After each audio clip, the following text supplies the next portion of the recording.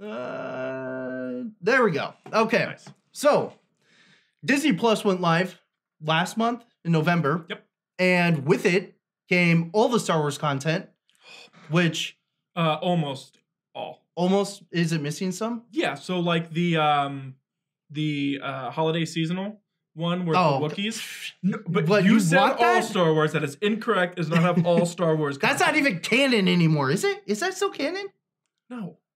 Because, no, I mean... who cares? Yeah, okay. So, see, Disney, they gave the axe to all the stuff that was non-canon. So, they released everything that I believe they still want to be canon, which includes, like, the cartoons, Clone Wars. I actually haven't seen Clone Wars, but I've heard it's really good.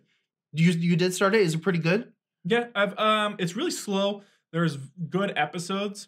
I'm looking for someone to put out a good filler list, because I don't really care about the filler. I just want, like, huge Star Wars buff. So I just want the story. Like, I know that Darth Maul is in there somewhere. And I know, I don't want to give any spoilers. He's in there somewhere, and I want to see that. And I know that those too. Episodes. Yeah. And, like, there's a Bounty Hunter trilogy that I'm really looking forward to. I just need to find someone that put out something on the internet that has a good filler list. I found one, but it's not a very good one.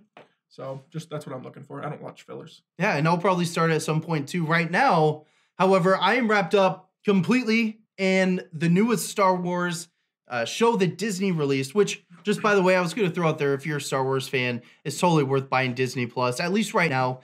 Verizon, if you have Verizon, you also get it for free for a year. Oh, that's good info. That's good info. By the way, if you know an episode list where he could skip, fillers, let him know for Clone Wars, in the comments. Would love that. Yeah. So yeah, anyways, The Mandalorian, right? It's out. Yes. It is awesome.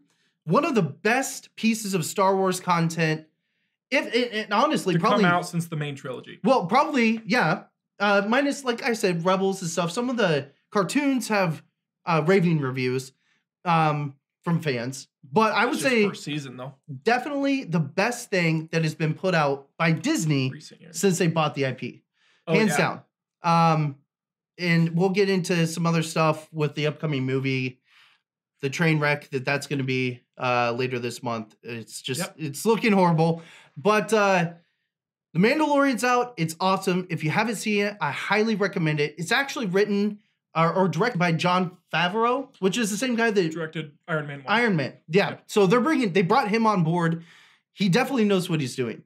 You could definitely tell the difference between him, J.J. Abrams, and Ryan Johnson. God, yeah.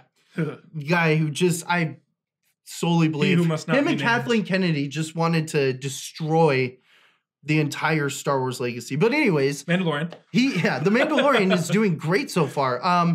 The most recent episode was directed by Bryce Dallas Howard. It was her directorial debut. Mm-hmm.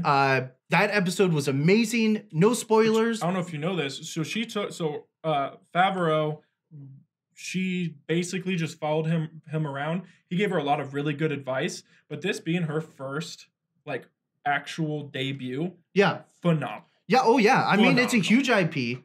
I mean, yes, Bryce Dallas Howard, she's been in the industry for a while, but she has no credentials when it comes to directing. A lot of pressure. Yeah, a lot of pressure. That's the person that in Black Mirror, right? She acted in Black Mirror. She was in Jurassic World and a few other things. Yeah, she was in pretty sure she was in Black Mirror with the rating episode where you rated people. Oh yeah, I'm pretty sure she was the actress in that. I love she's that done show. some acting. So she's been in the scene, but for her first acting on a huge IP, fantastic. For directing, you mean? Yeah. Yeah, directing. I mean, directing is, it's hard. And Star Wars is something, as you can see, is really easy to mess up. But I want to talk a little bit because we're about halfway through, almost over halfway through the season. We're not going to talk any spoilers. But what I will say is the series has been really good. But I feel like it's at this point starting to lack direction in that it was almost a novelty at first to get something so good in Star Wars feeling. But now as the season wears down, for one, the episodes are super short. And for two, there's only 8 episodes for this entire season. And I really am struggling to find the plot. There isn't a lot there isn't an overarching plot. No, yet. there's no... They haven't introduced it. Like, we understand that, like, Baby Yoda is gonna be part of the story and a big part, but we don't understand why they wanted to take Baby Yoda. I mean, is this whole first season just gonna be trying to explain and having subplots and explaining why they took Baby Yoda? I mean, because they only have 4 episodes left. They don't have a lot of time to explain where it's going, because they're right now they're just making a lot of subplots and a lot of filler episodes. You can't have a lot of filler episodes on a first season. You know, any good story has to have a conflict. And this story set up a conflict, but it was resolved within like the first few episodes. Last episode was the first time that we kind of escaped the first planet that he was on, more or less. He actually officially left. Again, not trying to spoil. If you haven't seen it, go watch it. We'll try and do this as spoiler-free as possible. And we're eventually probably going to upload a spoiler version of a review for season 1. But what I could say is that, for one, I think that the people who wanted him, there's some speculation that they might be with the cloning facility that was in the prequel trilogy, because there is a piece, there's a logo on the scientist guy's shirt with the glasses in that episode that is the same as the cloning facility. And then the other speculation is that he might, who he's cloned from. If this Yoda character, whatever their name is, their species or name, if it's a clone of somebody that we already know, because this takes place post Empire. Yeah, so this is the downfall of the Empire. Yeah. This takes place after Return of the Jedi. Right, so it's completely possible. See, people are saying this might be Yaddle's baby, Yaddle and Yoda. But see, they were pretty old, and Yoda dies in the original trilogy. And with how young this baby is, I find it unlikely that this is their baby. It seems more likely it's a clone. What's genius is that they took something, Yoda's species, which is really well known. Everyone really loved Yoda, and there's no history about it. Right. We don't even know the name of the species. That's why we have to call it Baby Yoda. Yeah, we have to come up with what do you call it? The thing is that we're in episode 4 and we haven't hit any of that yet. No. And getting back to the conflict, there is no conflict. So he got a bounty. The bounty was fulfilled. No spoilers? Yeah, no spoilers. He got a bounty. Bounty was fulfilled. There's some betrayal that happens, and he goes off on an adventure. And I was telling Barky that it's almost like, at this point, just the Mandalorian and the baby is what they should have called it. What crazy shenanigans will they get into this week? You know, space babies. Space, the Mandalorian and the space baby. That's what we'll call him, space baby. So yeah, I mean, space baby's cool, but there's no. We need a big baddie. And they keep bringing in like these nothing bounty hunters. Like at the end of the last episode, I thought that maybe we were going to see like Baby Yoda get hurt or something. There was somebody that came up and was, going to snipe him. And then 2 seconds dead. You didn't even find out who they were. So we need conflict. Otherwise, people are going to lose interest in the show. The issue is yes, they need a big baddie, but you also need a big baddie that's very interesting and good. And the issue is that during this time in Star Wars, there's a void. Let's be honest, there's a void. It's a hard thing to do, just because when you can't bring in Sith, you can't bring in Jedi, because there's no more Jedi. The Sith are on the Sith were already pretty much extinct, right? Both Jedi and Sith, and now you killed Darth Vader's dead, one of the only Sith. Sidious is dead. No, Sidious is, whatever. See, that's the thing. He's whatever. Sidious isn't dead. Star Wars, that freaking mouse over at Disney doing the weirdest crap. He waves his wand, boof, you're alive. Who knows? Maybe we'll see Snoke. I did not know that Jon Favreau also did the Lion King remake. Yeah. Jon Favreau's been doing amazing work. Although I heard that movie wasn't that good. It was good. It was just that. Anyways, it was pretty good. So, in conjunction with that, we're going to kind of segue over into talking about the space baby phenomenon, meme lord himself, all over the internet and everybody's memes. Baby Yoda, aka Space Baby. I have shared a stupid amount of Space Baby gosh. Memes. And everybody is going nuts. Now, here's where the story and where the interesting piece of information comes in. Apparently, Disney did an oopsie. Disney did not think about the fact that people might find this face cute and adorable and want merchandise during the holiday season. And if you haven't seen if you haven't actually seen the merchandise, we'll go ahead and once we do post production, we'll plug in what we'll those put some actually, in like we'll up actually, here or something. We'll put those or over maybe over here somewhere. Yeah, over there. Yeah, okay. I don't know where I'm pointing. We'll put some in over there. But yeah, just so you guys can see it, it's god awful. It's so bad. I could have done. Yeah, I could have done better. I could have drawn a stick figure on a shirt and it would have been better. Like, let's be real. Just use some of the memes. But anyway, so people have been freaking out. Like, and this is Disney. This isn't some small company. And one thing I will say is one of the major reasons you buy an IP and spend as much money as Disney did is on Star Wars is the merch. You make so much money with the merch. I don't understand how they failed. This has to be intentional. If it's not, shame on you, Disney.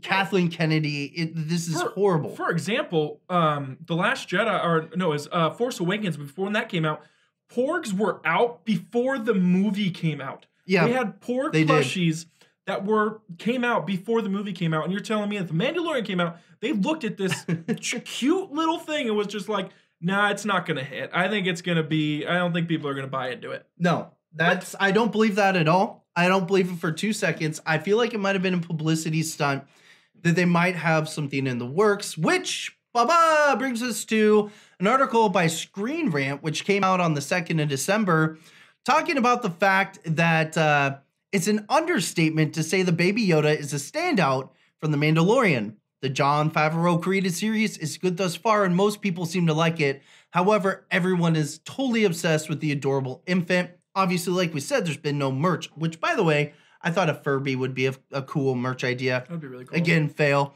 But recently, there is a shred of light coming through the gaping hole of desire, which is on Twitter. The official Funko account shared a GIF of Baby Yoda sipping from his cup of soup in the Mandalorian's 4th episode, which was cute as heck, from the Sanctuary episode. Reddit user Big Daddy Cool 96 shared several Baby Yoda Funko Pops from Target's system. The one that they show here is a 10-inch figure. Potentially speculated it could be a $29.99, $30 variant, and a smaller counterpart. So this is good. I'm really excited. I'm excited I will probably pick one up. I do wish though he was holding his cup of coffee. Yeah, like sipping I would have loved that more than that, but I would take this. This is definitely probably the best merch that's out there, unless you go to Etsy and do. I am sure some people have done some really cool stuff, but this pop figure, I'm not a pop person. I don't collect them, but I will buy this. Right. It's a must. I mean, it's the first good piece of merch they come out with. Star Wars stuff tends to become pretty collectible over time too, so who knows? Maybe I'll pick up 2. I really, really hope though that this isn't, fake. I hope it's legit and we finally get some good Baby Yoda. Come on. We need Space Baby merch in our life. The next thing that I want to talk about is kind of a change of pace here. So with all this Star Wars talk, we have the release of The Rise of Skywalker coming out on December 20th. And I kind of feel like that, as bad as it is, I'm seeing and hearing more about The Mandalorian than I am about the upcoming movie. And I saw a few interviews, like they had John Boyega, who plays Finn, on Jimmy Fallon recently. And we had J.J. Abrams start doing some interviews where he was talking about the movie. But all the press that I've heard about this so far, for one, has failed with test audiences numerous times to the point that audiences have walked out. They said that they brought in George Lucas to consult and then threw out 90% of the scenes that he shot. And then to make matters worse, he has not, but so I'm not going to say any potential spoilers here, but I have been listening to some of the leaks that have been coming through with some of the potential endings, and it is going to be a travesty if they do some of the things that I'm hearing about. Are we talking worse than Last Jedi? Worse, way worse. It's bad. I'll It is leave. bad. I almost left Last Jedi. If we did not go to an IMAX, I might have left Last Jedi. We were laughing. Oh yeah, we were just laughing. Laugh the whole out loud time. laughing in the middle of a theater. It was that bad. If you haven't watched it Face-palming. by now, then that's your fault. Yeah. If when Snoke dies, I literally looked at you and I was just like, We were no. so confused. Or flying Leia, Super Leia. That was so. That was- Oh my gosh, so bad. man, that was but so this stands to top it. I didn't think it was possible, but somehow this might top it. But we're not hearing a lot about the movie, and I think it's because Kathleen Kennedy, J.J. Abrams, they aren't confident with what they're producing, and they don't want to build a bunch of hype because if you get everybody to go see it.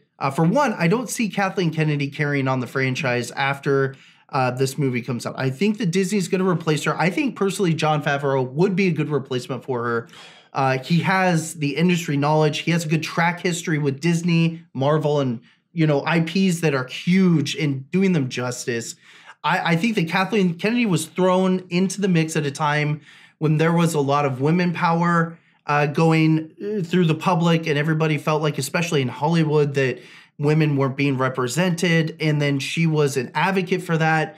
However, she just took it too far. And she wasn't familiar enough with Star Wars, and it shows, right? So that's all I'm going to say. I'm sure we'll have more on Star quick, Wars. I do want to. So real quick with the you're saying Jon Favreau, I want to see what he could do in the Knights of the Old Republic era.